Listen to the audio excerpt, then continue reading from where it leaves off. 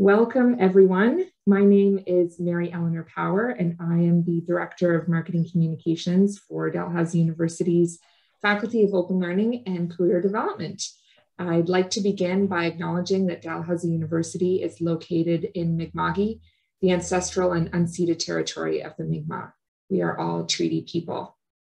And thank you so much for joining us for today's webinar, Leadership in Healthcare.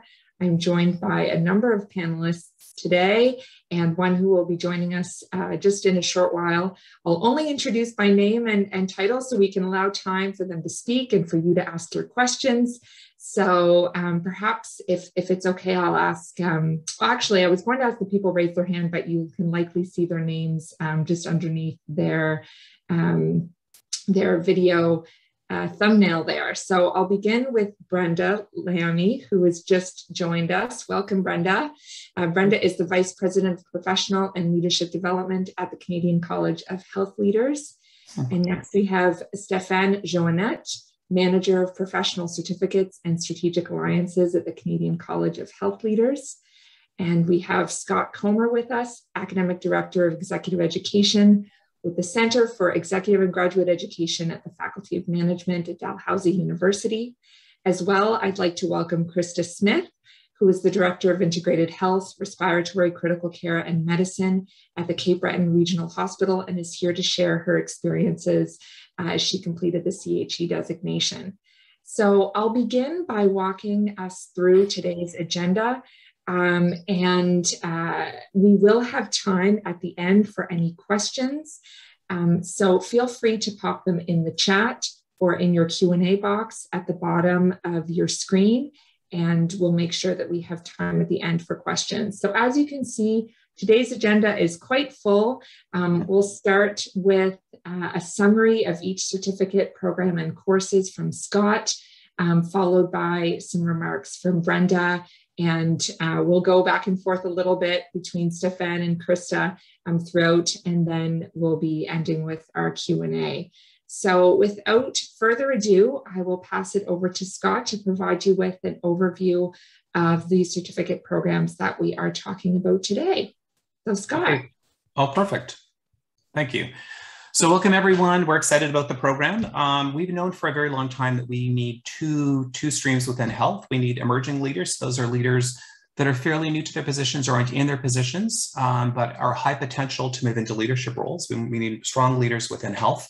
I've been working in health, just a little bit about my background, for 25 years. That seems like a long time, but either working directly in health, within health authorities, working with health institutes, and currently work with the Canadian Medical Association. So I've been in the leadership piece of health for quite a long time, and it's great to see that there's these two distinct pieces. If we go into that in a little more depth, so if you just want to go to the next slide.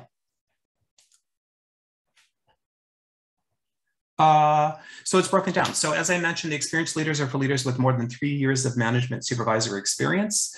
And emerging leaders are for high potential. So people that we recognize that we want to move within the system, within the health system, and we want to make sure that they have the skills that are needed.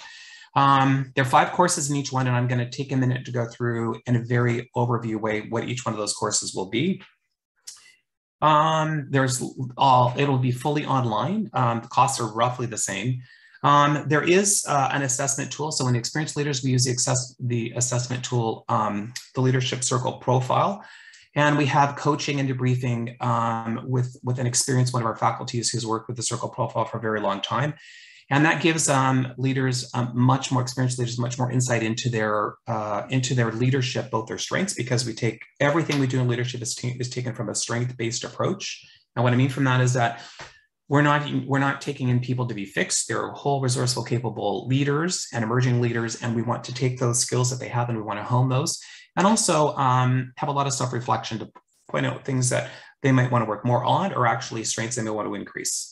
And then if you look at emerging leaders, we have the EQ assessment. We know that one of the key factors for success in any industry, including health, would be emotional intelligence and the associated skills and attributes that go with that. So we have an emotional quotient or emotional intelligence assessment that goes with that. And then you have 3 one-hour executive coaching sessions. And I think those coaching sessions from past experience have been very beneficial for the people that are participating in the program. Greatest news of all is that, the courses have advanced standing for CCHL and requirements for the CHE designation. We're going to have somebody talk about that a little bit later. So that college, Canadian College of Health Leaders and the Certificate Health Executive. It's great to know that any work done here is going to, move toward that. So that's a brief overview of the courses. If we want to drop down into what are the specific things that people will be getting. So one of the things is an introduction to leadership. Often we use the word leadership and we're not sure what that means. And, if you think about how many books are written probably in North America a year, you get up to 2,000 leadership books. So what are we really talking about? So we've taken some strong, approaches to what we believe is leadership. What are the frameworks that we can use?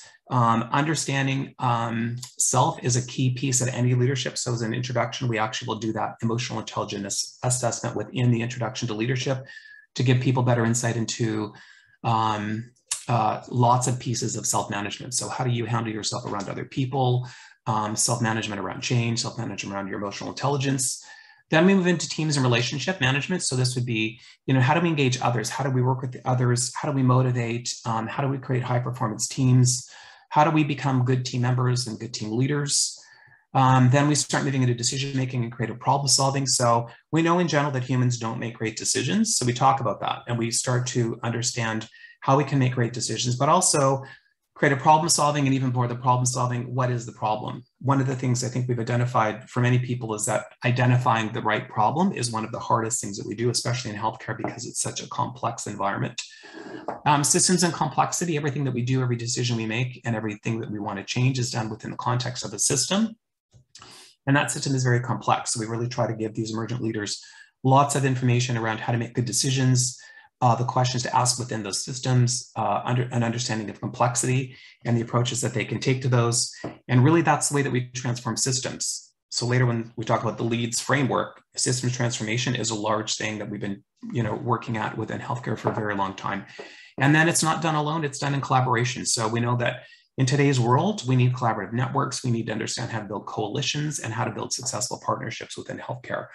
So that's how we're going to achieve our results, but also achieve a successful advantage in creating strong healthcare for everyone. So we start to touch upon those topics. So we really go in and we drill down. And with any curriculum that we're doing, the words to remember: it's useful, it's practical, it's relevant. And if you're not getting that, then we're not delivering what we say we're going to be delivering. So it has to be useful, practical skills. And yes, it will have theories behind it and it will have some substance in terms of that, but we want people to leave knowing that they can go do something. So in terms of systems complexity, that's great. So we learn about what it is and what complexity really is. And now we start to unpack some of the problems associated with that and then bring it back to work in a real way where people can apply the skills. So everything is centered on an applied practical approach. So that's a little bit about the emergent leaders curriculum. And then around the experience, again, we have an introduction to leadership, but it's probably at a different level. These are people who are quite experienced leaders within the health system. More reflection, more self-management. And what we try to do in this piece is create what we call an IEP, an individual effectiveness plan. So throughout the course, we want people to start developing a plan on how they want to be successful in whatever area they want to be more effective in terms of leadership. We work with them to create that. As I mentioned earlier, there's a leadership circle profile. So we take that profile and you have coaching with that and also coaching around your individual effectiveness plan. So that plan moves and it's a dynamic plan that you can take out of the program and with you wherever you go in terms of that. And then obviously these experienced leaders who are in leadership roles are dealing with lots of complexity in a multidimensional organization. So we've kind of taken what we want to do is platform off of the experience that these leaders have and move it up to a different level than we would be doing, having conversations with emergent leaders. Strategic decision-making, again, is one of the things we really want to spend time on. How do we make decisions? How do we work strategically? And how do we create a problem solving? All pulled in. So how do we deliver on strategic implementation? How do we make those decisions? How do we move? How do we move forward in ways that are creating value is a big piece there.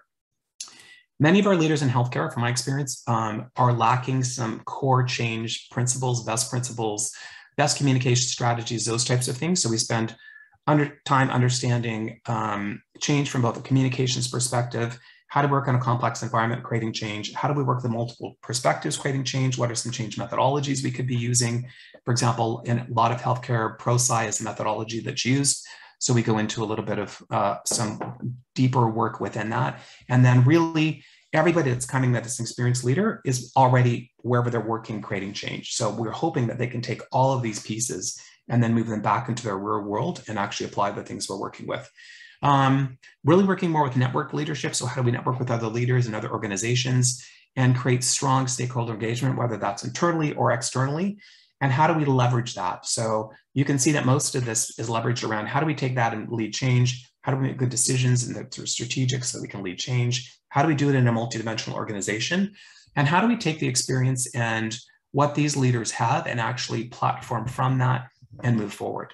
So it's a very general overview of the two curriculums. There's lots more in-depth information that we can provide you with, but those are the basics of what the curriculum would actually look like. So I'm open for questions around that at the end, and hopefully we can get a little more in depth there as well if you've got questions. So at this point, I'd like to thank you and turn it over to, we will turn it over. And on the agenda, yes, you can, turn it back over to me, and then I believe Brenda. Yes, sharing her screen. So okay, I was wondering if you could see it already. Okay. Yes, yeah, we can. That's great. Thank you very much for that overview, Scott. And while Brenda is just getting her screen up here, I will let everyone know that we will be sending around an email to all of the participants and registrants of today's webinar that will include links to the two certificates that Scott gave an overview on. And as well, I will include links to those two certificates in the chat if you're interested. So now, Brenda, over to you. Thanks so much. Thank you, and thank you, Scott. So I'm sorry, my screen's over here, and I'm not going to try to mess with it. So it's going to look like I'm not talking to you because I'm looking at my screens. But so I apologize for that. So I just wanted to share quickly today with you some of the research that the Canadian College of Health Leaders has done through the pandemic about leading in a crisis. I don't know why that's not moving. Or was it that? Okay. No, it's not moving. Try hitting the right arrow on your. I'll just hit this. There we go. There we go. Okay. So it's never, you do it 1,000 times. It's never the same each time. So one of my colleagues, Dr. Jason Gertz, is a PhD in leadership, and he has written a few articles that I'll get into what they are during the pandemic. And he said the COVID-19 pandemic is the greatest global test of health leadership in our generation. And he has lived that for the past 18 months and has driven the creation and development of content to help leaders navigate the pandemic. So how it started, we very quickly, you can see on here, March 19th, 2020, I did a webinar with Dr. Michael Gardam out of Toronto, and he's now the interim CEO of healthcare in PEI. An epidemiologist, he was the go-to specialist for CBC when the pandemic was ramping up. And we did this very quick webinars to support leaders. We didn't know how we were going to support leaders, but as the CCHL, we thought we need to support our membership. And how are we going to do this? We threw together this webinar. It was ad hoc, and we had thousands of people attend. So we knew that people were hungry for support and hungry for information on what to do during the pandemic. So following this dialogue, Jason came up with this stages of a crisis model. And this is about healthcare. This is about how we work. So there's stage one, which is that January, February, March is the escalation. And when you're not quite sure what's going to happen, but you know things are ramping up. Stage two, the actual crisis itself. You know, it's here, it's happening. People are getting sick. People are dying. There's no PPE. You know, we're in total crisis that we're living it right now. And then stage three is this recovery. And it's the limbo spot. And you'll see that the arrow here goes back and forth, because we had the first wave of the pandemic, and then it sort of declined a bit. And then are we going to go back into crisis, or is it going to resolve? That not knowing what's next is sort of the defining paradigm of stage 3 is this recovery. And I'll get into a little bit more details of the leadership during that recovery phase. And then stage 4 is resolution. And again, I'll get into the leadership there as well. But this is when things are settled, things are moving forward, and we know that we're through the worst of it, and we aren't going to go back to crisis right away. And if we do, we're going to see it coming. There's going to be the escalation period. So Jason very quickly collaborated with some very high-profile leaders in the healthcare system. Some of his contact, because he had done his PhD in Cambridge in England, so he had some contacts there. Dr. Michael Gardam, who did the webinar, Gillian Kernahan, who's a phenomenal physician and leader, she just retired down in London.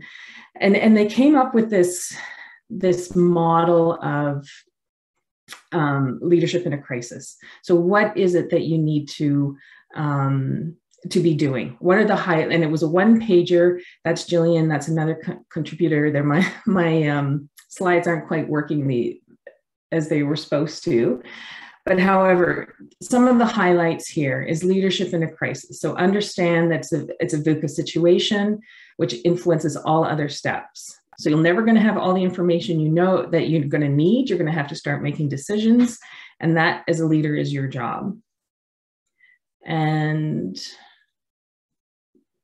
there, so, and you need to identify priorities in sequence and make and communicate clear decisions based on the best available information. So you're not going to have it all. You need to make decisions, and you need to keep moving. And we saw a phenomenal example of this kind of leadership in Jacinda Ardern, the Prime Minister in New Zealand, who made decisions, and she led extremely well during the pandemic. And then other points is determine the best strategy. So prior preparation and planning prevent poor performance, simplicity, flexibility, and concurrent activity. So all of these things were guiding leaders on how to lead during the crisis. Communicate often and be transparent and authentic. So these are things that were prioritized and were guiding the leaders during the pandemic. And we saw a lot of these being exemplified by Theresa Tam as she led the country. And I've heard since, David Butler-Jones he's a former, he had the role two positions prior to Theresa Tam. And he said he wasn't sure that Canada realizes that she is one of the best in the world, and that we are lucky to have her leading our country, and that she's done an absolutely phenomenal job to keep us safe. It's not easy, as we all know.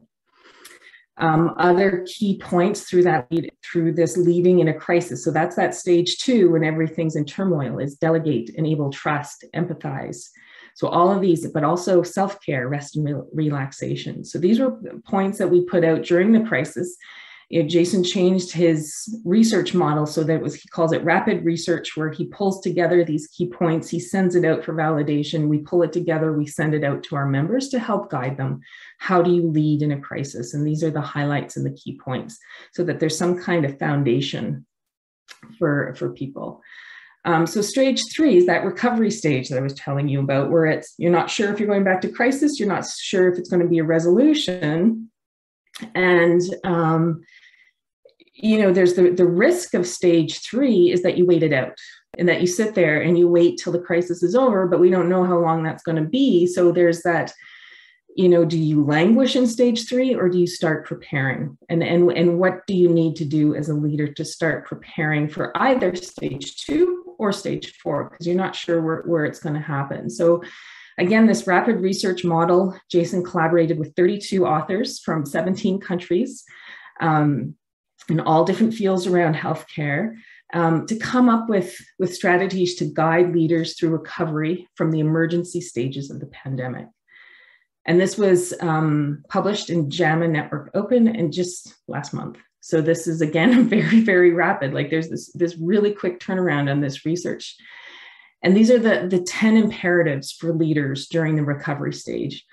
priorities is acknowledge staff, celebrate successes. You know, it's so important that people feel well validated and treasured. Provide support for staff well-being. People need a rest. They've been going hard during the crisis. Develop a clear understanding of the current local and global context, along with informed projections. So you're constantly bringing in new information, what's happening, what's going on. Prepare for future emergencies. So we know the crisis highlighted some gaps in the healthcare system. We also are expecting a mass exodus of healthcare professionals who are done. They want out. So health human resources is going to be a priority. Contingency plans, all those things that came up as a problem during the crisis, now is during stage 3, now is the time to start preparing for those. Reassess your priorities explicitly. Take a look at the organizational priorities and regularly provide purpose, meaning, and direction. So you're evolving the priorities of the organization. Maximize team, organizational, and system performance, and discuss enhancements. So how are we going to do better? Manage the backlog of paused services. This is a huge issue facing healthcare now. But you also have to balance that with burnout and moral distress. Like, there's so much complexity going on. Sustain learning, innovations, collaborations, and imagine future possibilities. We saw innovations happen literally where CHIO and, for example, the Children's Hospital in Ottawa moved to virtual care over a weekend. And prior to that, they had a 3-year plan to move to virtual care.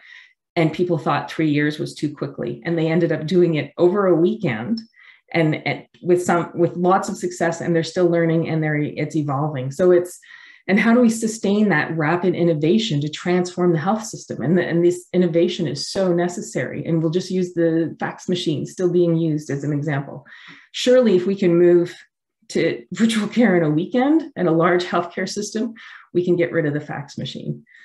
That's my pet peeve. Provide regular communication and engender trust. This is during that stage 3, is still communicating, and that communication is just, highlighted throughout all stages of the pandemic.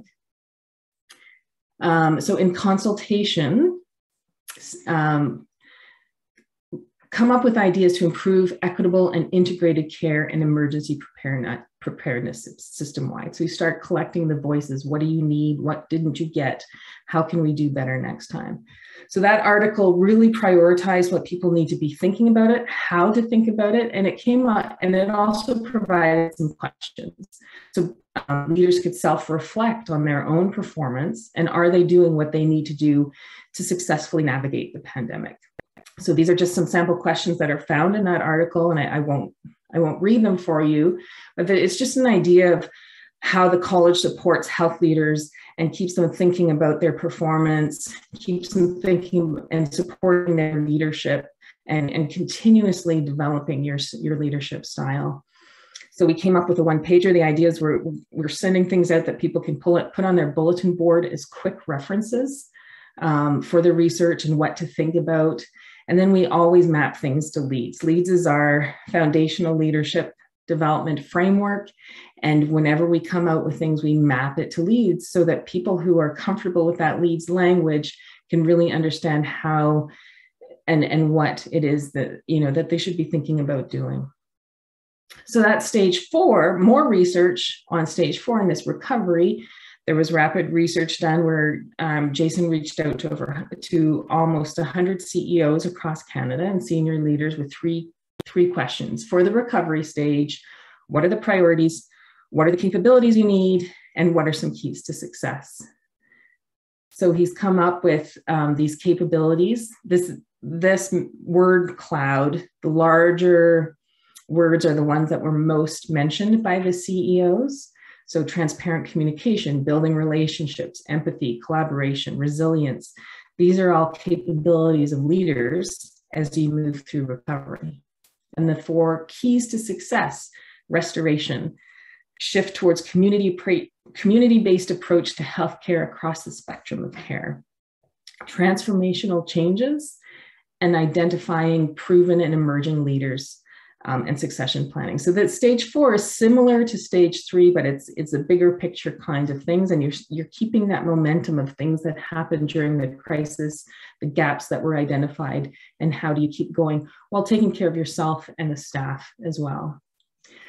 So back in March 2020, this is how it started. One little webinar that was pulled together really quickly, and then how it's going. So Jason, with his research now, has a series of leading in the pandemic articles in Hospital News. He was published with his co-authors in JAMA, and as a consequence of that publication, has been invited to the World Health Organization to act as a consultant on leading during a crisis in healthcare. So, you know, these are some of the things that Jason has been doing. The college has supported him. We had funding from Healthcare Excellence Canada, and it's supporting health leaders to think about where they are and where they're going. And this, for me, as the vice president at the college, this is the driving force behind everything we do, is that alone we can do so little, but together we can do so much. And it couldn't be more true during the pandemic. So that is the end of my presentation, and I'm going to turn it over to my colleague, Stefan. Thank you, Brenda. You know, our colleague, Jason, is the one that normally presents this, this information. And so in a pinch, Brenda volunteered to help out with the presentation. And so you did terrific. Thank you so much for presenting this, Brenda. Okay, so I've shared my screen. Should have a, can anybody confirm that you see my, my slides? Yes. Okay, perfect, thank you. All right, so as Mary Eleanor mentioned, my name is Stefan Joannette, and I am the Manager of Professional Certifications and Strategic Alliances at the Canadian College of Health Leaders. I am thrilled to be here speaking with you. And so what I'm going to do now is just provide you a very brief overview of the Canadian College of Health Leaders, benefits. I'm going to talk about the Certified Health Executive, which is our CHE designation. So the Canadian College of Health Leaders is a national not-for-profit membership-based organization. And what we do is provide a network, provide tools and resources, and support to leaders so that they can make a difference in healthcare. So the college has been around for a little over 50 years. We celebrated our 50th anniversary last year. We had some big plans. We were going to celebrate it the right way, but then obviously because of the pandemic, we weren't able to follow through with many of our plans. So there are a little over 4,000 members at the college, and they range from every health sector and region in Canada. Namely, a big chunk of our memberships come from, as you can see, Ontario, BC, Alberta, and then the other chapters. So we have about 20 chapters across the country, and so we've been recruiting members across the country. We've been very successful in initiating strategic alliance partnerships with people across the country, and we'll get into that in a bit. A little bit more about our memberships makeup. We have about 40, oh, I don't see the details, 60% are female, 40% are male. And here is just some more details about the sectors that our members are in. So what does the college do? Well, we have several products that we share with our members. We have, yeah, sorry, just a little lost here because my screen's not on the right thing here, but we do a lot of e-learning. We have a mentorship program. We have a lot of, we do some career coaching. We have our leadership newsletters. we also have a publication, a monthly publication that talks about health. And so one thing that's really interesting is that about a year before the pandemic started, Teresa Tam was a contributor in our forum publication, and this was talking about a potential pandemic. So there was a lot of there was some prescience in there. And so we also have a national awards program, and then there are ways to grow your network. We have a number of conferences. So we have our national conference, which is held in June or May or June every year. We have our Canada West conference, and then we have social media. But something that's really new that I wanted to highlight is our circle. Our circle, and I saw this for the very first time yesterday. Brenda and my colleagues are working on this brand new networking site. And it's sort of like a Facebook or LinkedIn, but it's for all CCHL members. And it is just so impressive. And so we're launching that at the end of October. And we're just really looking forward to sharing that with all of our members. We also, as I mentioned, have about, we have 20 local chapters across the country. The one that you're based in is the Blue Nose chapter. And so here are the details for the chair, if ever you want to get in touch with them. But we also have Krista Smith. Krista Smith is a recent graduate of this program, and she has her CHE. And so, Krista, I'd like to ask you a question. Can you tell us what the college means to you and why you became a member and how you benefited from the membership? Sure. Hi, everyone. I'm so happy to be here. I think I had the easiest part of the presentation because I just get to speak about my own experience. So for me, when I went into formal leadership, so I took my first manager position in 2017. Prior to that, I was a direct care nurse and had my people. So I had my people. They were telling me all these great educational opportunities. I knew the connects because it was the nursing world and that was my education. And, I had those connects, I had that support. And I found when I went into management, I really quickly lost a lot of my connects, and I lost, my people, like my community in a way. And so for me, when I heard about CCHL, I was like, this is perfect. I can find, this is my new community, right? These are other health leaders from across Canada that I can reach out to and I can network with, and I'm new, and, there's so much for me to learn. So the why for me was that I kind of felt alone when I went into formal leadership, and felt like, I've always joined whatever I could, and this was the perfect fit as a health leader. And I quickly learned too that, as I spoke with great leaders, amazing leaders, I've had a wonderful opportunity through the college to speak with very experienced leaders. And I really realized that just because I'm a formal leader, it's not all, that's not the only leadership in health. And they really helped me to see that leadership is really a verb. It's not a noun, and it's how you show up. And so I really found my community with CCHL, and that really drove me to join Blue Nose. So I'm actually on the Blue Nose chapter with Brent. So I joined the Blue Nose chapter in 2020, and that was even better because now I sit on the board for Blue Nose, and now I'm really connected and I get to see all kinds of different perspectives. So that's really my why and, what it means to me. I really feel that management and leadership, no matter at what level, it can be kind of lonely. So when you have that community to really support you through those times, it's really, really helped me as I've progressed in my leadership. Terrific. Thank you, Krista.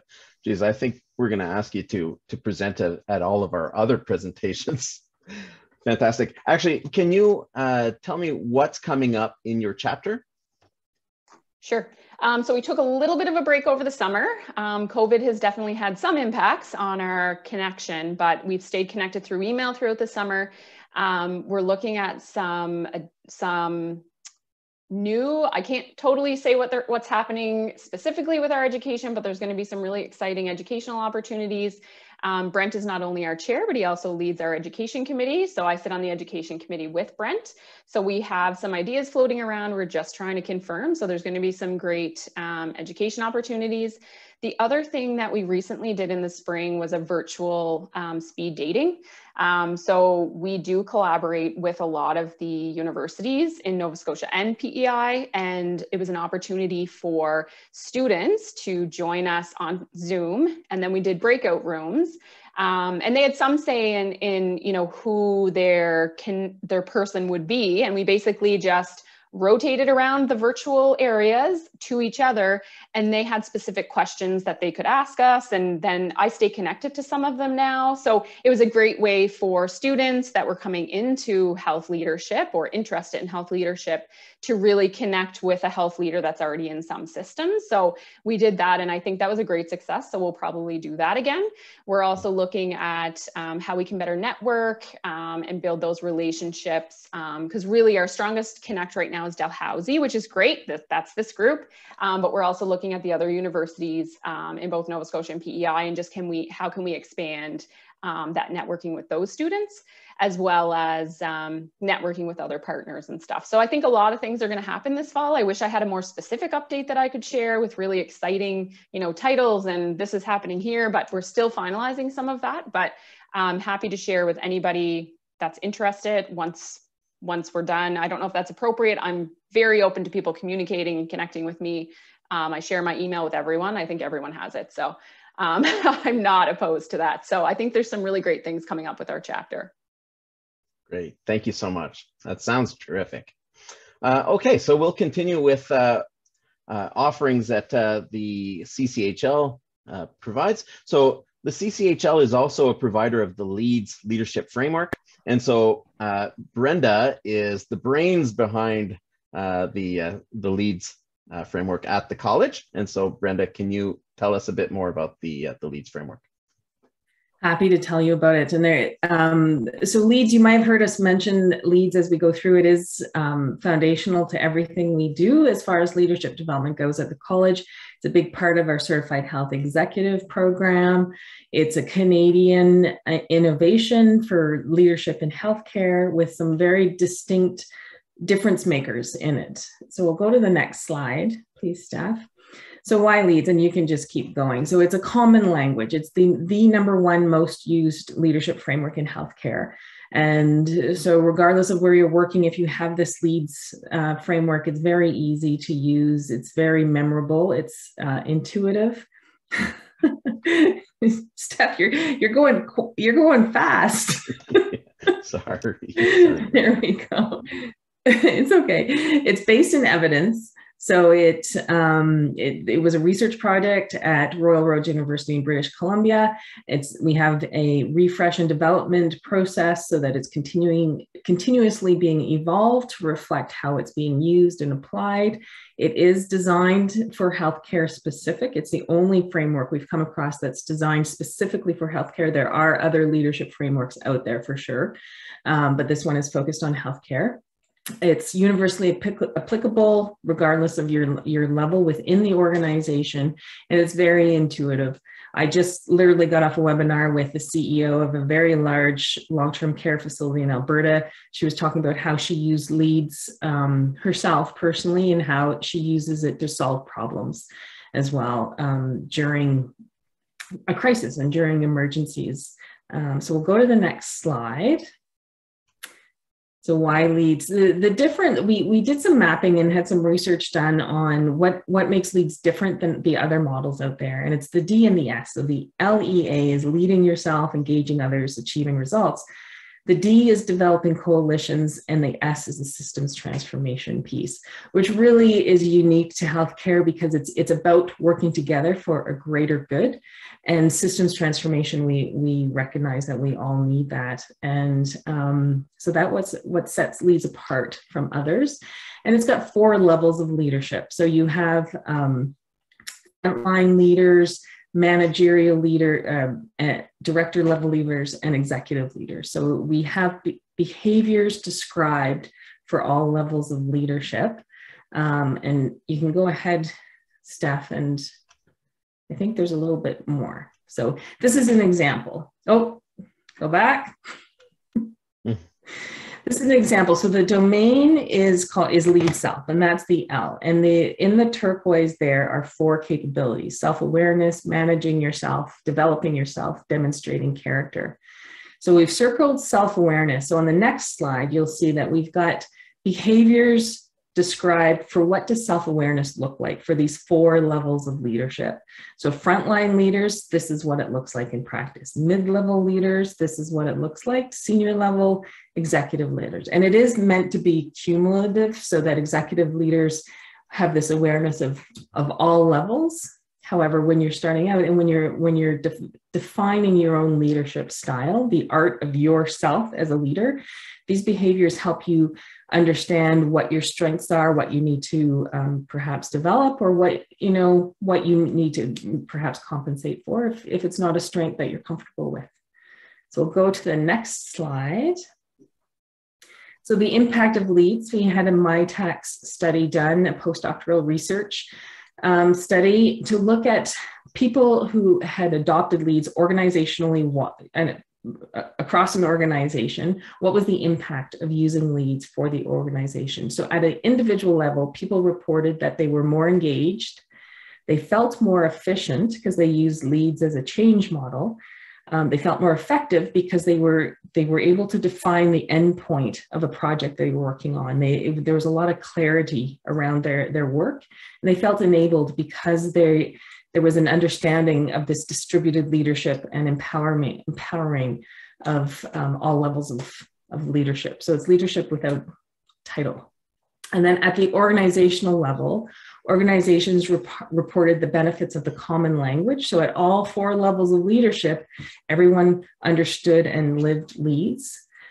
Framing of common tasks and goals. So you could take a project and you could frame it in the leads framework. How are we going to lead ourselves? How are we going to engage with others? What's the result we're trying to achieve? Who do we need to work with? And ultimately, why are we doing this? There's greater trust and collaboration. There's innovation and the cultural shift to a leadership organization. So it's a never-ending journey, but there's this shift towards a flattening of the hierarchy and distributed leadership. And is that it? Is that for the last slide, Steph? That's your last slide, Brenda. You're off the hook now. All right. So thank you very much, Brenda. So with all this said, why would you want to join the college? Well, we will help you build your network through a bunch of conferences, webinars, and networking events. We'll talk about the certification in just a moment. We'll also inspire your thinking, and that's through, we have special events like national debates on healthcare. We have chapter events like that speed networking event that Krista was talking about, and will also help develop your potential. So we have opportunities for mentoring and volunteering. And so with that, we do have membership fees. So every year we have annual fees. And so the fees that are on here now on this slide, these are about to change in January, just a heads up. And so while you're a student, your annual membership fee is $70 per year, and that's for up to a maximum of 5 years. If you wait until January, then you can keep paying. I believe the rate is going up to $75, but you can only pay that rate for a maximum of 4 years. And so we do have a graduated entry fee structure if you graduate from this program and then you're no longer a student. So your first year would be $160, second year $160, third year is $320, and then fourth year and beyond is at the regular price of $475. All right, so very quickly, I would love to talk about the CHE, the Certified Health Executive Select Program. So the CHE is the only leadership designation in Canada for all health leaders.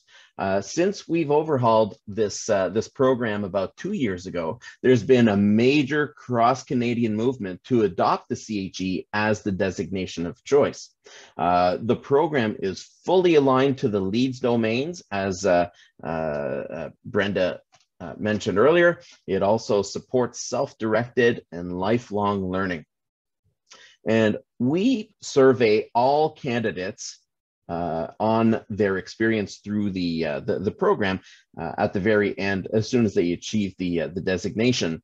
And so one of the things that really stands out in their evaluations is that this program provides a tremendous opportunity for self-reflection. Also, having the designation demonstrates a dedication to leadership in healthcare. And as we've been saying earlier throughout this presentation, it also allows you to increase your network with like-minded individuals.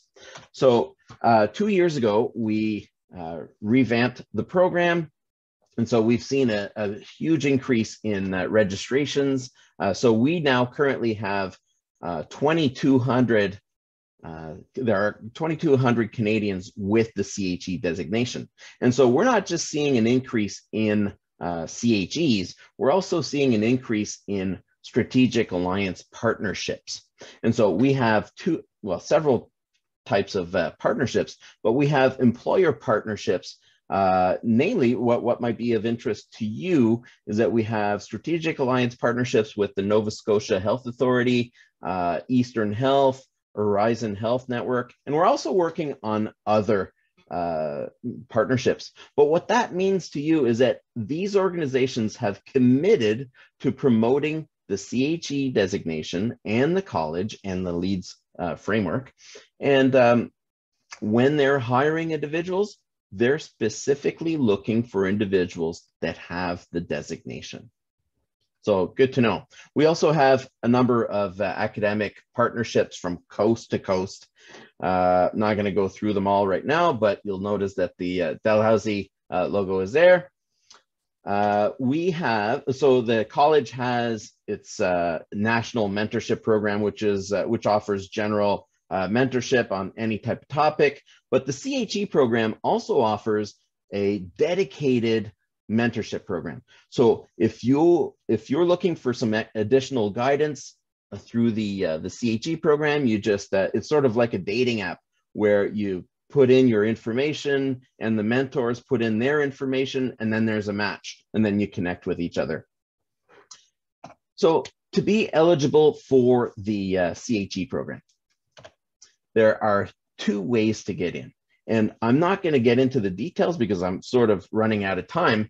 But if you're enrolled in this program through Dalhousie, you qualify for the CHE program. So what you'd need to apply is a detailed resume, a letter of support. So the letter of support needs to come from your current or past employer or somebody that has the CHE designation already. And if you can't get any of that, on the application page, we have a letter of support form. So that's a questionnaire that you complete yourself. There's about 10 or 12 questions. You answer that, and that can be used in lieu of a letter of support. And so because there's a number of benefits to you through this strategic alliance, we'll also need a proof of enrollment or a proof of completion of this program. So we'll go through the requirements of the program really quickly because the students in your program or in this program are exempt from most of them. So the very first step is a LEADS 360 assessment and a coach debrief. And I believe the experienced leaders are already doing this through your program. And so the emergent leaders will be required to do a LEADS 360. So that's the same thing as your, what did you call it? Your circle report, right? And so you'll be required to do that. And so then an outcome of your, and that includes a coach debrief. An outcome of that report is the creation of a leadership development plan. And so that's basically just creating a plan for the near future and the future based on the LEADS framework. So that is for the emergent leaders. So for everybody, so the emergent leaders and the experienced leaders are exempt from the LEADS learning program. And so this is huge because this is the only part of the program that carries an additional cost. And this is very involved. There's about 50 hours worth of work included in the LEADS learning, but we've mapped out your curriculum, and it meets the requirement of our LEADS learning component of the program. So you don't have to do that. Another exemption that you get is the LEADS in Action project. So I'm not going to go into detail for that because you don't have to do it. And you're also exempt from the final evaluation. We used to have an exam, which we've eliminated. Now what we do is a self-evaluation, which is a follow-up on the leadership development plan that you've created at the beginning of the process. But because this Dalhousie program has an evaluation incorporated into the program, you're exempt from that. So the CHE program, what does it cost? Well, for experienced leaders, the cost is $520, which is a fantastic deal because the regular price is $1,600. And so for the emergent leaders, it's $900. It's a little more because you have to go do the LEADS 360 assessment. And so we incur some cost. And so we're trying to cover our cost. So as students in the Strategic Alliance Partnership, you have a number of benefits, which I just mentioned. So some of you are exempt from the LEADS 360 and the Leadership Development Plan, and you're all exempt from the LEADS Learning Series and the LEADS in Action project and the self-evaluation. And so once you complete the program, you get a number of maintenance of certification credits. And you're also exempt from collecting that minimum of work experience. And so I have another slide here for maintenance of certification, but we've run out of time. I really, really want to get to your questions. And so we're going to share this slide deck with Mary Eleanor. She's going to share it with you. And so we'll also provide some other material. So I'm going to stop sharing my screen. And perhaps we can get to some questions. Thank you very much.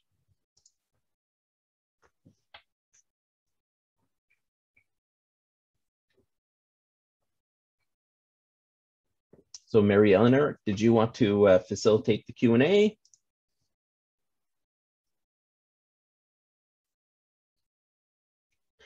All right. Well, while we're waiting for Mary Eleanor, looks like Todd has a question. Can you go over the benefits if you're already a CHE? Are there any components that CHEs don't need to do?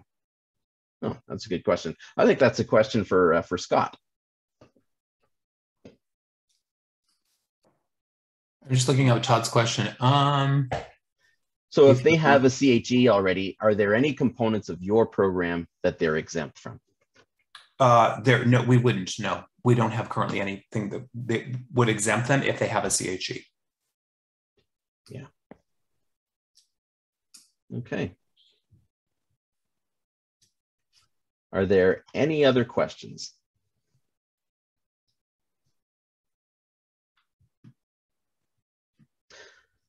Questions, comments, things that you heard that you like, things that you resonated or stood out with you? You can either just speak, just turn on your mic and unmute, or you can actually just put them in the chat. Yeah, while we're waiting for questions, Krista, perhaps you can talk about your experience through the CHE program. Sure, yeah. So I can't talk about CHE without talking about my strategic leadership certificate because I went through that process. So I was in the emerging leaders group for the strategic leadership certificate. So that was I think we finished that in 2019. So from that, it was great. We found out that, you know, CCHL was looking at allowing that to be part of the CHE program. And it was great for all of us to learn that information. So, you know, getting the CHE and working through that. So for me with the emerging, I still had to do the LEADS 360 assessment. So either way you go, I want to do one of those every year. Like, honestly, I found that super helpful. I think, you know, one of the first thing of LEADS, as Brenda was saying, is lead self. And you really have to be self-aware and know your own leadership style and how you're showing up and how you're in, you know, all of that stuff. And without truly reflecting and having others reflect on your leadership, you don't really have a true sense. So the CHE program for me was enjoyable work to work through the 360, and then also to have like those coaching sessions. And I find all of that very, very helpful. And as you mentioned, Stefan, like the CHE designation does appear on all of our management positions at Nova Scotia Health. So for me, I always saw it there, and it was like this thing I wanted to achieve. And CCHL made it so easy. The strategic leadership already had such a foundation for me, coming from, you know, the emotional intelligence thing that we had to do in the first session. I was privileged enough to have Scott as one of our instructors for our team, the teams and relationship management. So I felt like the certificate program gave such a great base to then move into the CHE designation, do the 360, have the coaching sessions. Like I felt like I already had a really great foundation for the designation. And then moving through it, I already had an idea from the certificate program. So it was a really kind of seamless thing that happened for me that made it, I don't know, more enjoyable because it's just my experience, but it was a very enjoyable experience, and it was very easy to kind of move through one into the other. Thank you. Thank you. And apologies all, I'm just going to, I see Natasha has a question here. She's asking how long the program is, and I think I'm just gonna the quick answer for the CHE program is that if you're an experienced leader, the CHE program will take you 2 minutes. You just need to apply to the program because you're exempt for all steps. If you are an emergent leader, then all you have to do is the 360, and that'll take you on average about 4 months. Now, as far as the Dalhousie program is concerned, Scott, perhaps you can address that. So we have modules that are running on a 2-week basis, and there are 5 modules. So it's approximately 3 months, 2 to 3 months. So it's, and you know, I just would like to comment on Krista because she was just so, I wish she would speak on our behalf as well, because she just articulated that so well. And there's no one better to do it than somebody who's been through the program. So I really appreciate that. Thank you. Are there other questions?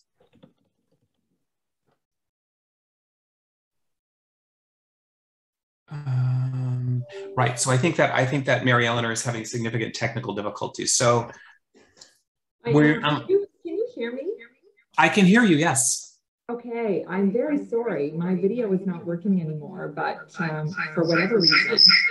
Oh, there's a lot of back feed noise on it. Yes, my apologies. So we're just coming to a close, and so maybe on behalf of Mary Eleanor and others, I'd like to thank our panelists. I'd like to thank everybody who came, and I realize that your time is precious, and there are lots of things you could be doing. So I really hope that you have any questions, you reach out, but we'll also be reaching out to all of you as well. Yeah. Any other comments or closing comments from the other panelists?